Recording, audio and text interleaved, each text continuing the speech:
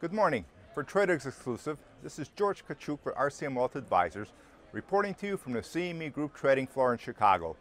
Well, here we are at the end of July. What I'd like to do is talk about the equity markets. And more specifically, what we want to take a look at is trying to understand these markets, because there's a lot of volatility going on now. So let's just take a step back and talk about what we have. Well, if we take a long-term view, take a look at the monthly charts, we have all the indexes, the NASDAQ, the S&P 500, and the Dow Jones, trading above the 12-month exponential moving average on a monthly chart.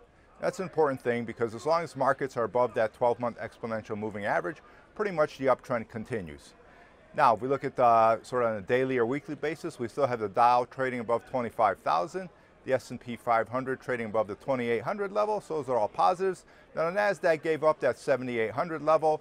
That was right where it was nearing new highs. It was leading all the other indexes. And the NASDAQ today did come down to its 50-day moving average. However, it bounced off there, and it's still well above the March highs of about 76.34. So the NASDAQ's right now right about 76.60. So that's a good thing. Now, we're in earnings weeks. Earnings are coming in very good. Top line coming in at about 20% increase. However, what we're seeing is a lot of kind of bad reactions to these very positive earnings numbers, and a lot of the leading stocks are sort of not able to hold their closing highs after those earning releases. Now, Google did pretty well.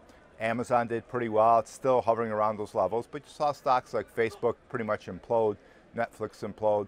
So we have a mixed bag. And other leading stocks like Nvidia's hanging in there pretty good. Microsoft's doing pretty good.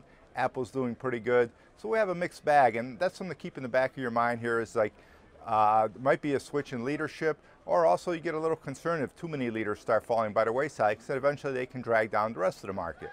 Now, last week we talked about the yield curve probably is going to improve and how banks were beaten up, and sure enough, through the whole week, banks have been doing very well, and specifically talking about like Bank of America, symbol BAC, JP Morgan, symbol JPM, Comerica, symbol CMA, Regions Financial, symbol RF.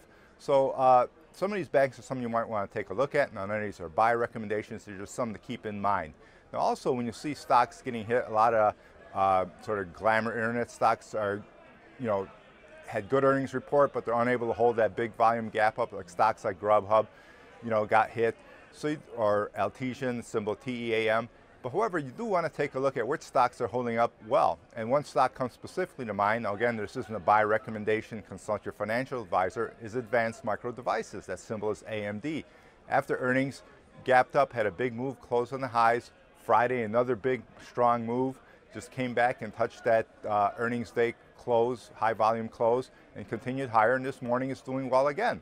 So you want to take a look. This is just an example, but you do want to take a look at stocks like these when we're going through earnings season, and sort of shift your focus to the stocks that are showing good relative strength. And that's, again, we see the banks, or an outlier like AMD when the rest of the tech sector is getting hit.